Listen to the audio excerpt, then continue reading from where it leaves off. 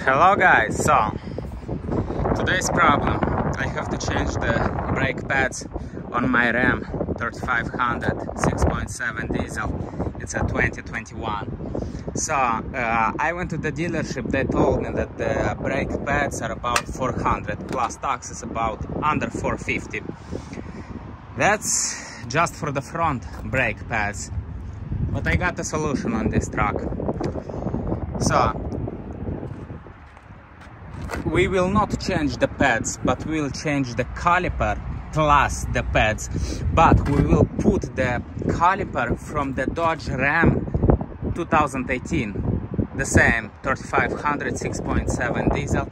That's actually, it's a cab and chase for hot shot, because the caliper that I got it here, this caliper from 2018 fits perfectly to 2021, and the brake pads are Duralast.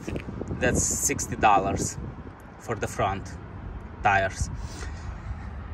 The calipers, I bought them for 270 bucks, and if you return the old one you will get 80 bucks back. So you have the calipers for about under 200 bucks, 190 plus 60, it's 250 calipers and brake pads. So you will get a new brakes for 250 bucks, but for the future you will have to spend only 60 bucks on these pads, not 400 and something. For this we will turn the wheel all the way to the right, so we can have access to our brake pad and caliper.